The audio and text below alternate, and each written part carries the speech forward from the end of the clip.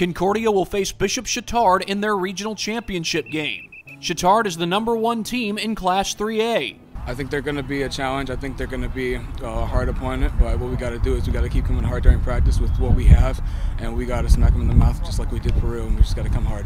The Cadets will face a Trojans defense that has given up 2 scores or less on 10 occasions, and they'll face a Trojans offense that features Dalen Taylor, who has rushed for over 140 yards per game, and Kyle Cheek, who has a passer rating of 125.6. We're playing the best of the best. You know, everything has to go well for us. We have to execute at a high level, like I was saying, and we can't have many mental errors and obviously physical errors as well, so that'll help us. Concordia beat Peru 56-6 in the sectional title game. The defense only gave up 2 first downs, and the offense never turned the ball over. Probably, in terms of our entire season, that was the most complete game we played.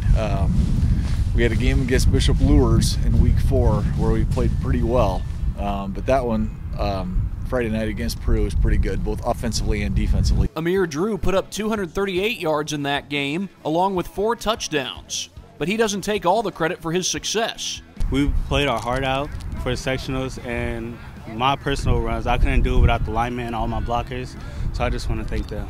Drew has had a great season as a whole, averaging 108 yards per game. He has also scored 17 touchdowns on the season. Amir's a very solid player. He's been doing very well. He's been growing as a player and as a person, and I'm proud of him to be his player and be his teammate, and I'm excited to see what he's going to do against Chatard.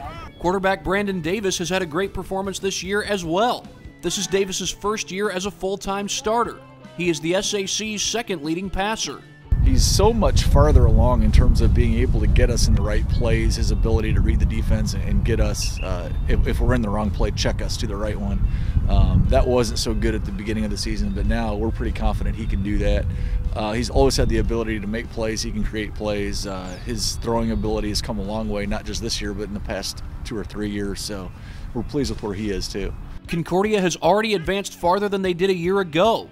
Last year, their season ended in the 2nd round of sectionals against Belmont, a loss that gave the Cadets some motivation for this year. That loss was so emotional for us. I mean, we were not expecting that, obviously, but it was a great win for Belmont, and we knew that, and we knew we were not going to repeat that this year, and we were going to have to execute at a high level and push each other every day to just make things happen and go far in the playoffs. If Concordia beats Chatard, they would play either Knox or Mishawaka-Marion at semi-state.